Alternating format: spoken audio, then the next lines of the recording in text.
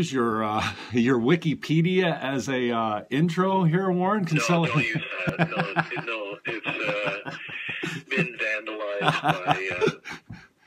Oh, sorry, you're joking. I thought you were serious. Well, no, the first part is it's on point, except it ends with the fact that you billed yourself the Prince of Darkness. So why don't you just take some time and introduce yourself to the people that might be listening or watching today? Warren Kinsella is my guest. Hi, I'm Warren. I'm a lawyer, author, law professor, political consultant, and a bad musician. Yeah, bad new musician. Awesome. Warren, I appreciate your time today. Brother, you're so politically connected. And, I don't know, what do we call you, an operative, a political operative? I guess, a consultant. People hire me to work on campaigns and political campaigns and help them out. And that's what we do at the Daisy Group. Cool. Founder of the Daisy Group. And Warren, tell us a little bit about the end of the days of the most recent federal campaign and your departure from taking a break, at least from social media. What was working on you there? How are you feeling about it? Well, what happened there was we had hired someone who stole a bunch of documents, basically, on a contract. And that person circulated the documents to some people in the media and some political operatives who were not fans of mine, and they tried to do all kinds of damage, and they did do some damage, and it was mainly about work we're very proud of. We were working, we've been opposing racism, as I think you know, because that was the last time we talked. For example, we took on a neo-Nazi newspaper that was published here in Toronto for years, unfortunately. We're trying to change the name of a street in Puslich, Ontario called Swastika Trail. We do that kind of work, and we're known for that kind of work. And we got hired to basically do research on the racists who had gotten involved with the People's Party of Canada. For example, one of the people that Elections Canada allowed to certify the People's Party was a guy who had been the leader of a group called the National Alliance.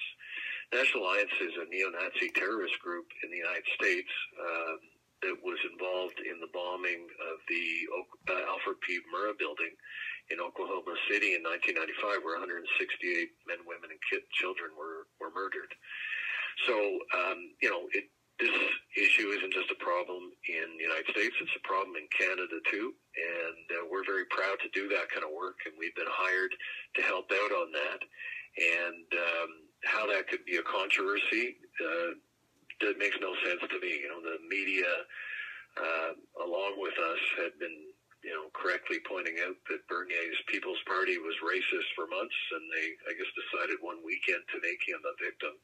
At that point, I just said to hell with it. I had too many people inviting me to kill myself or making threats, so I just took a break from social media, and it was great. And I encourage everybody else to do that periodically. Yeah, you got to have a thick skin for sure. And I've learned a little bit how to, let it roll off my back when it's just, super skater 95 with the, no picture and he's anon. But I mean, when it comes from your friends and people that think they know you, and then their comments are something like, what happened to you? Like this whole idea that, I'm better than you. You've obviously gone to the dark side and what happened type of thing. So is it more based in people that know you that got to you, or is it a matter of... No. I mean, the thing that everybody needs to keep in mind, I have 42,000 followers on Twitter, and the vast majority of them use fake names and fake pictures. Mm-hmm. They pretend to be somebody other than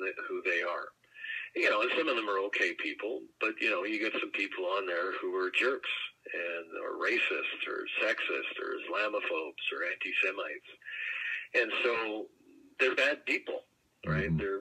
That's the regrettable part of social media. Social media is good in that it's given a lot of people a voice they wouldn't have otherwise had. Mm-hmm. But it's also allowed people to do terrible things. And so when I encounter those people, I block them or I report them, but, you know, I don't let them get under my skin.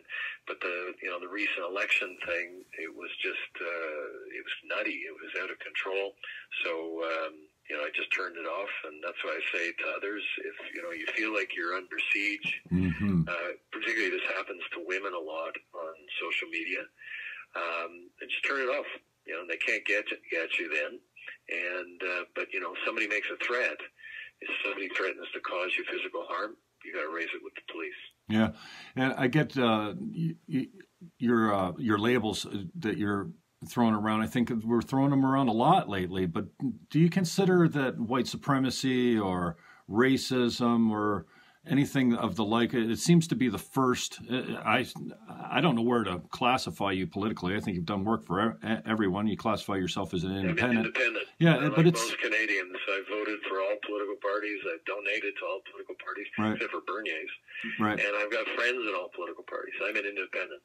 Yeah, and I appreciate that. And when it comes around to it, like I said, what do you think if you were to rate the problems and the issues that we're facing today, that racism and Islamophobia and all these labels, and it seems to come more so from the left, I find, is that, you know, they just don't want to talk. And as soon as you disagree with them, they call you a racist. So how do you classify that as like problems or issues that we're facing today? It's a huge problem right now. You think so, eh? No, I know so. And there has been an explosion in hate-related violence and crime in Canada, in the United States, and in Western Europe since about 2016. Three things of note have taken place.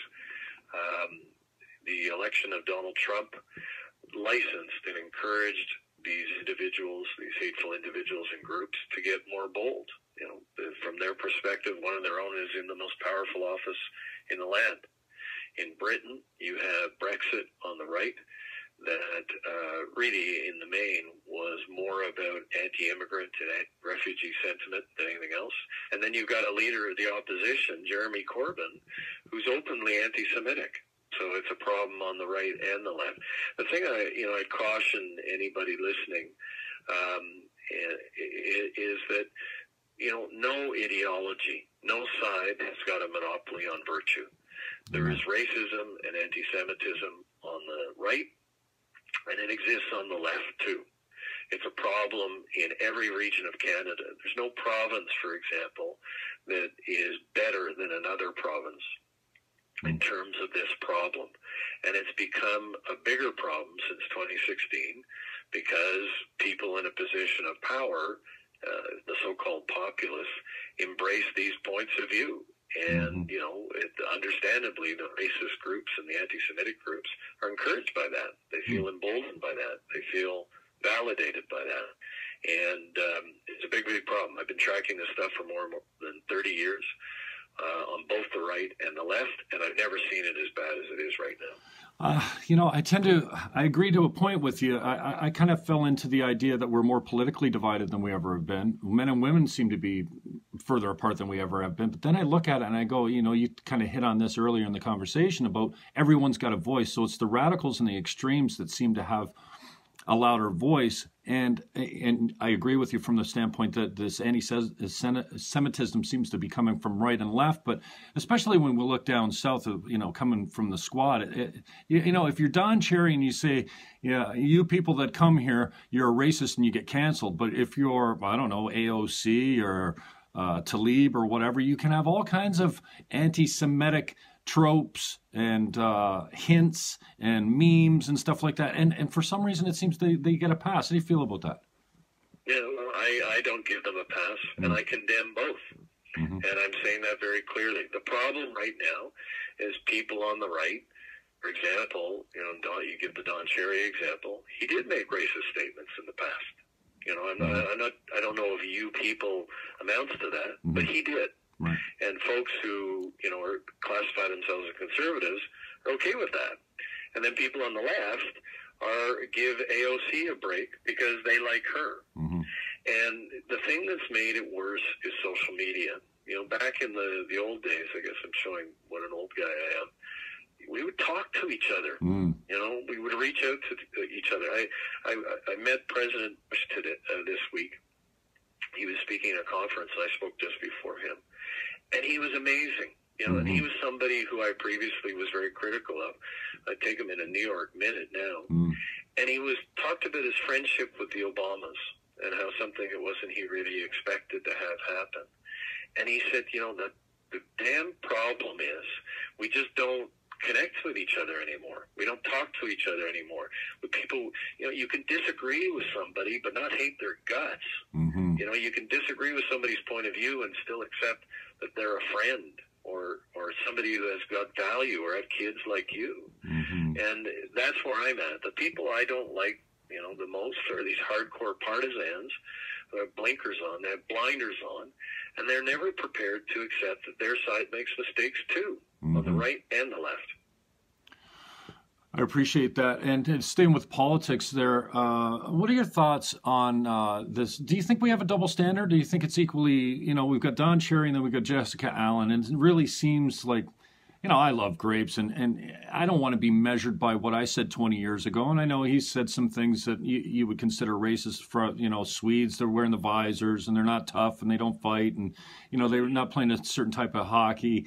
And, I kind of cut him a pass. He's Grapes. He's from a different era. And the fact that he said something like that 20 years ago when we weren't so anal about it and just dissecting every word and every syllable apart, and then he says something like this and he's gone, and then Jessica Allen comes out on the CTV's The Social and does a white supremacy, like a very critical of white hockey players, and she doesn't apologize. She comes on and justifies it, and she's still got a job. So you think we suffer from a little bit of a double standard?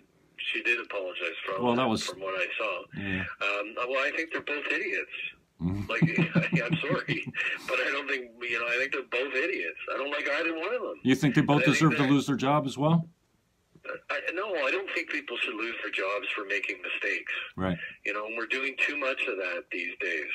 If somebody comes out and says something just egregiously, horribly over the top, well, yeah, their bosses need to take a look at that because these people are on the public airwaves. They're owned by you and me. But, no, I don't think, I'm not into, President Obama talked about this recently, this tendency to cancel people. Like, I got canceled too, I didn't even get asked. I was on News Talk 1010, and they decided to can me because they heard that I was working for a political party to expose racism. And it's like, well, yeah, I was working to expose racism. And I always thought to be fair and transparent and open about, my views. But, I got canceled. So anyway, I'm not going to sit around and cry in my milk about it. And, that's just the way it is. And I don't agree with their decision, but that's the decision they made. But I think if your point is that, we're just punishing people, taking away their livelihood, taking away their jobs, taking away their reputation because they make one mistake, I don't agree with that because everybody makes mistakes. I agree completely, and they all deserve a second chance. And you know what I find hilarious, for lack of a better term, is the idea that you say something that's taken it out of context, it's not understood the way you meant it to, or in Grape's situation, he just delivered it badly. But if you come back to a man and you say, hey, Don Cherry, are you racist? And he says, no, of course I'm not racist. I kissed that black kid on TV, blah, blah, blah. And so don't you feel like, that these people should have a chance to correct themselves, and you should have to take them at their word pending any proof or action that proves that they are what you're accusing them of? Well, sure, yeah. No, people should always be given an opportunity. I'm a good Irish Catholic, or I try to be one. And people should always be given an opportunity to atone. And they should always be given an opportunity to explain themselves, because all of us make mistakes. But, like Jim, if they're making the same mistake 12 times, right? Absolutely. At a certain point, we're entitled to form a judgment that, that's actually who they are, and their apologies really don't matter. And, I think that's the judgment a lot of people have formed about Prime Minister Trudeau, is he's apologized a lot about a lot of different behavior, whether it's the Aga Khan or SNC Lavalin or blackface or whatever. But he keeps making the same mistakes in judgment. And I think that's why a lot of us just said, we need to make a change. This guy he's great at apologies, but he's not good at changing his personal behavior. Awesome. Now, I'm a 10-time Green. I ran for the leadership in 2006. I was, part of the group that, informally recruited Elizabeth May. She was a star at the time, still a star, and great for the party. I appreciate that she stepped down. One, because we can have listen to me, I haven't been Green for a long time. I still say we because of my loyalty, but, they haven't had a leadership race or even a conversation about it since 2006. So, and I was really surprised when it came out that you were working with them. I don't know how far that went or what happened there, but speak to us about your relationship with the Greens during the election there. Well, that I can disclose because they gave permission for us to do so. Okay. One of my guys... Yeah, normally you wouldn't talk about clients. One of my guys, Tom Hennifer, ran their war room. I helped them get it started. And, it was something that we were comfortable doing. Not so much her, but, I met some amazing people in the Green Party, as I'm sure you did, and smart, well-intentioned people who had the best interests of the country at heart. And, we need more of those kinds of people. Ms. May, I don't want to be too critical of her, but I'm glad that she's leaving. I think that she had turned the Green Party a little bit into a cult of personality. It was more about her and her views than the party. And, she had a number of chances to improve the party's position. And, what has the Green Party got now? 2 MPs that it didn't have, right. a couple of years ago. That's not good enough. When you look at the Green Party's position in the polls, it should have done much better. And so she needed to take responsibility for that, and I guess she has. What do you think they need to do to become more mainstream, get some more people in there? Because, I'm ideologically opposed to much of their stuff now. I don't know. I grew up, and my first election was 24 years old. I was ideologically possessed to the left. And as I grew older, I've had more educated conversations and debates about the issues that matter to me. Number one, free speech, but there's others. And I've kind of gone away from them. I still kind of lean socially left, but I think I'm more a moderate now. And on some issues, I'm right, straight conservative, and that's not a bad thing. My friends don't really recognize me so much. But what do you think the Greens need to do to become more mainstream and have more success? Because they certainly have a role. Well, I don't worry about ideology. I think people have lots of views. Regular people have lots of views on the right and the left, and I saw that in the Green Party. There were people who were fiscally conservative and progressive in terms of environmental issues. Right. I think what they need to do is, well, firstly, they have to have a change in leadership, which they're now going to have, so that's good. They need to get rid of her because she's been there too long, right? And she had an effect. I think you know what I'm talking about. She intimidated people within the party, and they were afraid to come forward. Oh, and it's become the Elizabeth May party, including controlling the board of directors, which is how she got to a point where she didn't have to face a leadership contest for 13 years or what have you.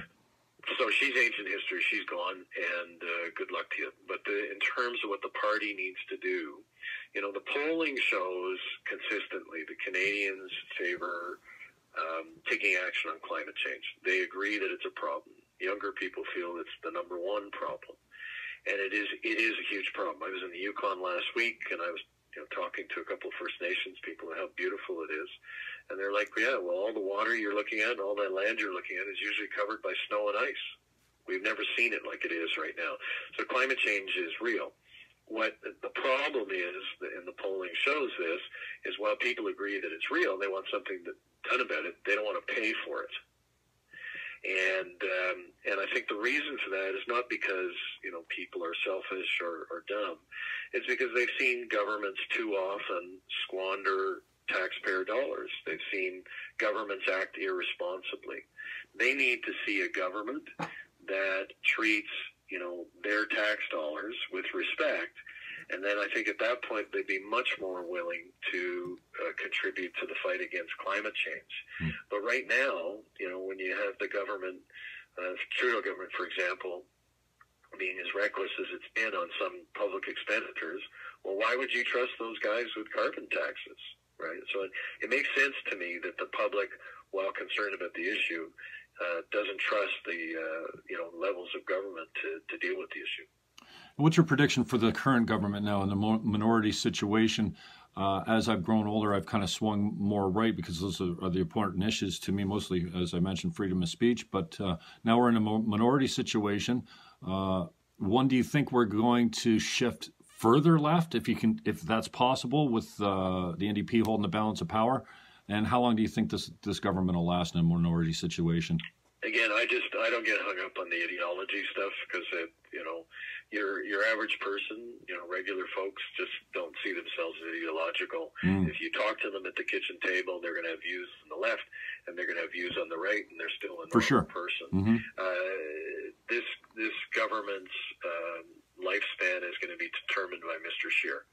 If he gets booted out at that leadership review in April in Toronto, and the Conservatives get a decent leader, and I would recommend to them they consider a woman who is, pro-choice and from Central Canada, because they had two leaders in a row from West.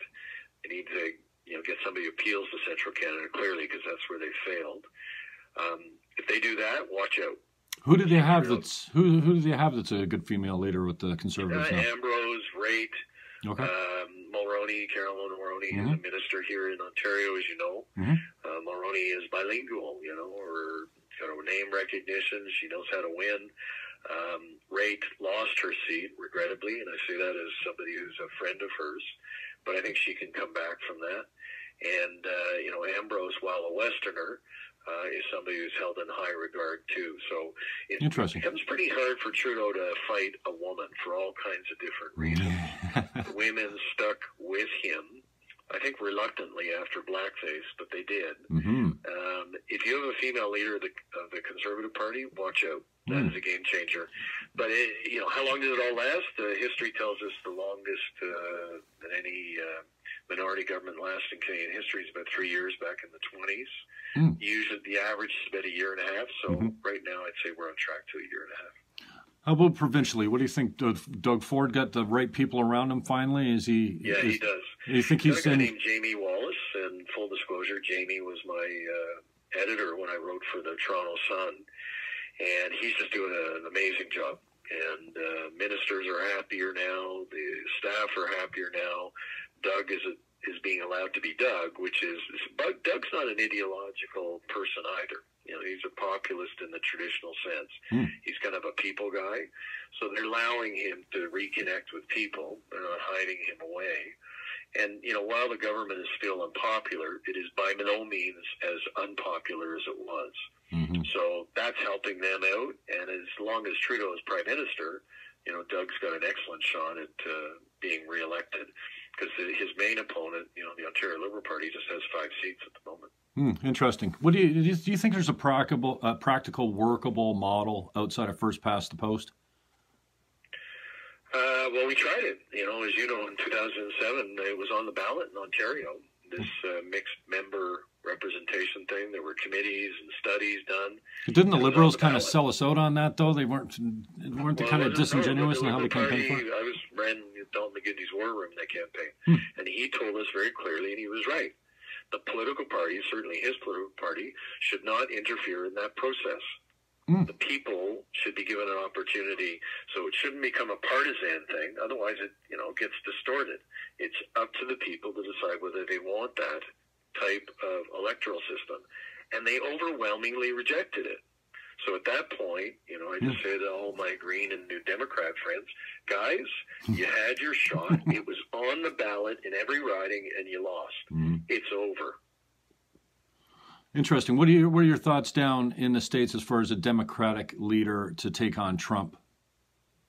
Well, I'm a Joe Biden guy. Okay. And, I know that people say, Joe makes verbal mistakes, and they say he's too old, and, they say he's out of touch. But they said all those things about Trump, didn't they? Trump won. So I think we need a centrist. I think, Senator Warren and Senator Sanders are intelligent people. But, I've lived in the States. I've worked for the Democratic Party. As a matter of fact, I was just doing some work for the Maine Democratic Party this morning because I'm associated with them. And, the United States is a conservative country. It's just not going to embrace Elizabeth Warren or Bernie Sanders for president. It's just not going to do that. And too far left, you think? Yeah. You need more moderation, more somebody that's more in the middle. Centrist, and that's what Joe is. And what do you think his chances against Trump are? It looks like most of the polls don't fare him very well. He says he's going to win. He'll win. So, he's my guy. And, the others are very impressive people, and they'll make excellent members of his cabinet. But I think those of us who are involved in the Democratic Party need to get behind Joe. What do you think the main issues are that we're facing in Western democracies here, Warren? Is, I come around to more of the idea, fatherlessness seems to be something that's really coming up for me over and over and over, especially in the States and the Black communities. You got 85% of single motherhood. Once they changed the welfare system to just say, you know what, you can't have a man in the house, it seemed to really be the downfall of boys and families. What do you think what are some of the most important topics to you see in Western civilization these days politically? Economy. It's back as an issue. It's back as a concern. I think we're all seeing signs where you are, where I am, where it looks like the economy is starting to slip again. There's predictions that some economists are making that a recession is on the way. I don't know if that's so. I just know the last time we had a recession in 2009, none of us were very good at predicting its arrival. Mm-hmm. So that's a great concern of mine because, the Trudeau guy spent a lot during a time of economic growth.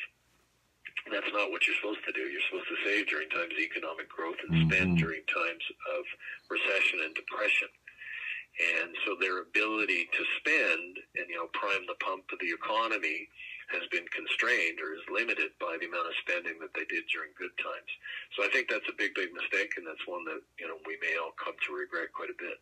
Don't you feel like we've just written fiscal responsibility off politically here? I mean, the taxpayer has an endless deep pocket, it seems. We don't seem to rally too much about anything as far as finances go. But the government just keeps to spend. And I mean, we saw Harper when he was in power. We had Jack Layton as the opposition holding the political gun to his head. He got more money out of Harper than any government ever. And I'm wondering if we're headed down that same road now with the liberal prime minister and his cabinet, with the opposition, the official opposition being the NDP, or looking to be on most things, looking to be the NDP. But what's your take on fiscal responsibility? Well, it's going to happen again. It's a minority government, and in order to survive, Trudeau has to depend upon, the Bloc Québécois, which is going to want more spending in Quebec. Mm-hmm. He has to depend on the NDP, and, I guess the Green Party doesn't really matter. But in order to survive, he has to spend. And so he's had a historical tendency to do that. I think he's going to do it again. Mm-hmm. So, people who are looking for fiscal responsibility over the next 2 years, 2.5 years, you're going to be sadly disappointed. What do you think the long-term impact of ignoring that is? Well, massive deficits and so on. When I came in with Mr. Chretien, I had the honor and privilege of working for him. I was his special assistant when he became leader of the Liberal Party of Canada. And, The Economist had on its front page that Canada was heading into third world status because of the ridiculous decisions that the Mulroney Conservatives had made and the spending decisions that they had made. Mm-hmm. And he said, no, I'm not going to get rid of GST. We need the revenue, and we need to get this country back and get back the debt as a percentage of GDP that is reasonable. And he did that. And I know a lot of Conservatives have tremendous admiration for what Mr. Chretien and Mr. Martin did when they were in government. Including me in that. I've never been a guy that voted Liberal, obviously being Green for so long, and now, well, on the opposite side of it, it seems. But talk to me a little bit about your time with Chretien. Well, I was a lawyer. I was practicing law in this building in Ottawa, and he was in the building over, and it was connected by, one of those mall things. Mm-hmm. And I used to see him lining up to get his own sandwich, and, he'd go and sit down and look at the sports pages by himself. He didn't send down his secretary. He was just a regular guy. It was when he was out of politics. Mm. And I'm a sucker for that kind of stuff. And when Meech Lake came along, I objected to the fact that They wanted to stick an interpretive clause in the Constitution of Canada without first defining it. And he was the only politician around who had the same point of view. So I just said, hey, you need some help. And they were more interested in the fact that I think that I've been a journalist than a lawyer. And so I was a volunteer for him, and I stayed with him. And then when he won, he gave me a call and said, come on, come have some fun. You can always be a damn lawyer, but what I'm offering you a chance to do, you can't do very often. Wow. So I had friends and family and colleagues saying, oh, you're making a big mistake, and he's never going to be prime minister. He's never going to win. And so I got to say to them all afterwards, I guess he did okay, huh? He did all right. Who do you consider some of our most effective leaders to be? Him. Yeah, over the history, yeah, you think Chretien was number one? Yeah, without a doubt. I was an admirer of the courage of Justin's father, but not always his decisions. I was an admirer of the mind of Mr. Harper, but not always his decisions. I was an admirer of Mr. Mulroney for his conviction on South Africa and free trade, because he was right on both of those. And he had to oppose Reagan and Thatcher on South Africa. I think we've been well served by many of our leaders in this country. Some have been a disappointment, like Mr. Trudeau has been. But we're a great democracy, and we're one of the greatest democracies in the world. And Canada will always be there. It will always survive, and we will prevail. And I believe that is the case now. What's coming up for you? What do you see yourself in the future? I've got a few episodes of your podcast. It's actually pretty entertaining. And what do you see work-wise? What do you see you're working on coming up? I'm going to continue to do what I do. I'm involved in fighting racism and anti-Semitism, so I've been doing that for years. I'm not involved in any political party other than the Democrats in the United States. So what I do here is if there's a conservative who's a friend, I'll help them out. If it's a new Democrat and a friend, I'll help them out. And I say a pox in the political parties. I think they're a big part of the problem. And I'm just not involved in political parties anymore. And I'm not interested in that personally. I'm interested in helping out individual people who I think would be of service to the country, who would benefit the country. And that's what I do. Appreciate it. Now, before I let you go, and I appreciate your time. Thanks for keeping it a little long here. Who are the people that have supported you over the dark days? You mean recently? Yeah. Doug Ford, Dalton McGuinty, John Chretien, John Tory. Those would be some of the known names. Okay. So you can see there are people on the right and the left, right? Mm-hmm. People come together, and then just friends and family. In politics, you get knocked around. I was talking to somebody about it yesterday. I said, it really is a blood sport. Oh, for sure. It really is. Some people, it's not enough for them to disagree with you. They want to kill you. They want to destroy you. They want you to lose everything. And they're shitty, rotten people. And the key thing is, sometimes they get at me, right? Sometimes they get under my skin. Mm-hmm. But you got to say, no, that's not going to prevail. That is not going to win. I'm not going to let them take me out. I'm going to push back, and I'm going to fight back, and I'm going to stand for the stuff that I believe in. And that's what I've done, and that's what all of those people I've named have encouraged me to do. And they haven't killed me yet, so I'm going to keep going. Yeah, and do you think that's what keeps women out of it, because it's such a blood sport, quote unquote? Do you think that they just are turned off by it? I think we all agree there's a place for more women in politics. I mean, I think if we had more women, we have a more compassionate, society or resolutions that come down the pipe. I don't know, but what do you think that's discouraging women from getting involved? Just the sheer nature of politics itself. Of course. Yeah. Of course. There's 16 women representing every political ideology in the recent the British election that's taking place right now, and every single one of them just said what you just said. I just got tired of all the crap and the threats and saying I'm going to rape you and I'm going to kill you, and they just said to hell with it. So you don't believe that there's an oppression that's systemic that's keeping women out of it, like men don't want women in politics type of thing. That's not existing in today's society, is it? Of course it is.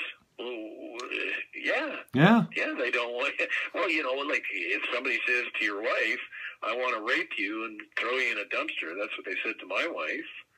Well, that's not exactly encouraging their participation in public life, is it? No, I get that. So, that is something. Women experience that more than men, which is the very definition of systemic. So, yes, that is happening. Yesterday was International Men's Day, and I had a good laugh to myself. I was eating a BLT at lunchtime. I was like, Christ, we get every other day. I didn't even know we needed a special day.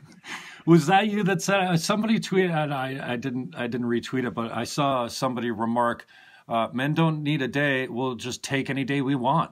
Exactly. No, women in politics have a much tougher time. Yeah. And you can ask Jody Wilson-Raybould and Jane Philpott about that. Appreciate it. Any regrets, Warren? Sure, I got a list. Oh, do you? Long enough for a show, and I got to go. Okay. How do we get a hold of you if anyone wants to touch you up other than Twitter, Warren? You people can find me on my website, warrenkinsella.com. I got 3 different Facebook platforms. I'm there. I'm over on Instagram. I'm not quite sure how I got there, but I'm apparently there. They can get me on Twitter, and I welcome criticism. I welcome, people pointing out when I'm wrong. But, anybody who gets a little too far, they're just going to get themselves blocked, and too bad if they don't like it. There you go. Warren Kinsella, I appreciate the time. All the best to your wife and your You're family, welcome. and I hope to talk to you soon. I appreciate the time. Thank you. Thanks so much. All right, okay. Cheers. Bye-bye. Warren Kinsella, if you need him. Interesting conversation. Man, do I disagree with that guy a lot on some of the issues. A lot of the issues. Systemic sexism is keeping women out of politics? I don't know, man. I don't know. But I appreciate the time. Thank you, Warren. I've been chasing you for a while. Thank you to Katie for lining that up. It's been a long time. Busy man. Find him on Twitter, warrenkinsella.com or at Kinsella Warren. So first name or last name first name last on the Twitter. warrenkinsella.com. And if you think the information here is useful, share. This interview is going to go offline, only because this is just a cheap way of doing it. We actually have microphones and other good stuff here to make the sound better. But so we'll do a little edit. We'll put some titles up for Warren, how to get a hold of him. Thank you for the people that watched. But again, this will be over on the YouTube channel. YouTube.com/Jim Fannon is where you find it. Online, it's pretty much everywhere, at Jim Fannon or at Jim Fannon Show. Appreciate you coming in today, and appreciate the time that Warren Kinsella gave us. So find him online, and like and share if you find it interesting. Peace out, yo. Peace out, yo.